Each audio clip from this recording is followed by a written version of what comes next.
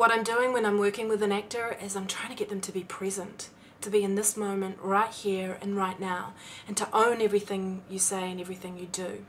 So what I mean by present right here and right now is you're not in the past projecting onto this moment either your insecurities or your limitations or your self-consciousness, which, if we're honest, most of us do in life anyway. That's not just actors and performance. But you're also not in the future projecting onto this moment what you think this moment should be in order to make it good, right, perfect, or interesting. And you see actors doing that when they are trying to control the performance, or they're trying to direct or deliver the performance in a certain way. And it's not coming from a bad place. You know, their intention is to do a good job and to deliver something that's going to be meaningful, and so I certainly understand that, but it's not nearly as interesting if you can just get out of the way of yourself and you can just be yourself within the parameters of the illusion of the character and the illusion of the story that you're telling. But it's you within the story, the structure, and the character that you're playing. It's essentially a methodical approach to the creation of character and performance, but specifically what it is, especially in the first 6-month course, what we're really trying to do is we're trying to access and connect to that instrument that we all have as human beings. The instrument is made up of your instincts, your imagination, your body intelligence, your emotional intelligence, so those right brain aptitudes, and we're trying to strengthen that muscle, that instrument. We're trying to nurture and cultivate it so that you not only are learning this tool of listening and being present, but you're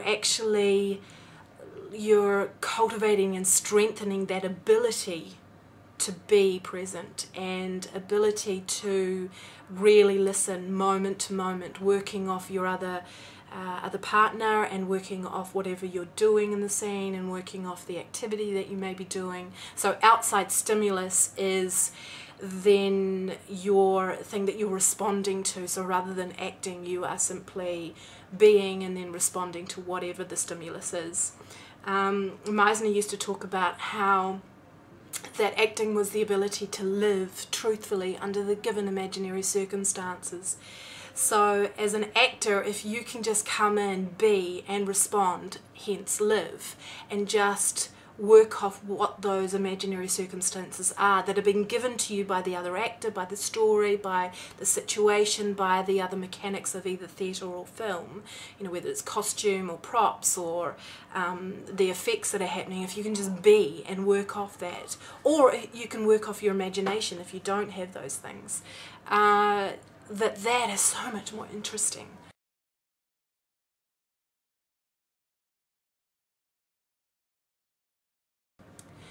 What I find particularly compelling about this technique, not just for actors but also for writers and directors and for people from the corporate sector or those people who just want to be living more bravely, what I really love about it is that it is really encouraging you to be who you really are and not be the idea of what you think you should be or who you've been told you should be. And largely those meta programs that we've adopted are subconscious. We don't live by those rules consciously.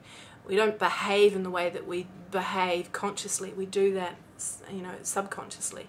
And it's not until you get into an environment and a learning situation like these classes and you go, wow, I really do this. I really hold myself back from engaging honestly and truthfully, and I control the situation. I try and control what's going on, either myself or other people, because there is something in interacting with others that I subconsciously feel is, I don't know, dangerous. And of course that can be inhibiting as an actor, but it's also inhibiting in any kind of profession. So yeah, I just think that that's really amazing, and it's more fun. It's way more fun. It's way more fun to be yourself in performance. Way more fun to be yourself in life as well. The kinds of people that come on the course, mostly actors, and some of those people have had experience and or even training beforehand, but the training has been very theoretical, and so they're looking for something a lot more practical. And others who've had no experience, and this is their first leap of faith, and they're really looking for, you know, some kind of reassurance that they can even do it, and a certain amount of confidence to then take the next step. And then there are other people who are writers and directors, initially coming on to investigate the process of what that's like to work with an actor, and what's the best way to communicate to an actor your vision as a director, or as a writer.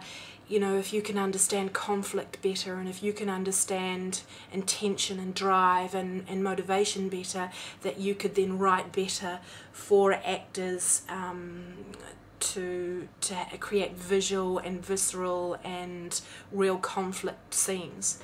And then I would say, even though you've got those different people from different backgrounds and all of that, at least half the class are there for personal or professional development. You know, they're from the corporate sector and they want to have more compelling and authentic and real relationships and interactions with their business partners and their team and the people that they're selling to, clients and customers. And people who are investigating for personal development reasons. So they want to be more confident, they want to be more authentic in their interactions, and they want to you know, get outside of their comfort zone. And people who want to have fun, because the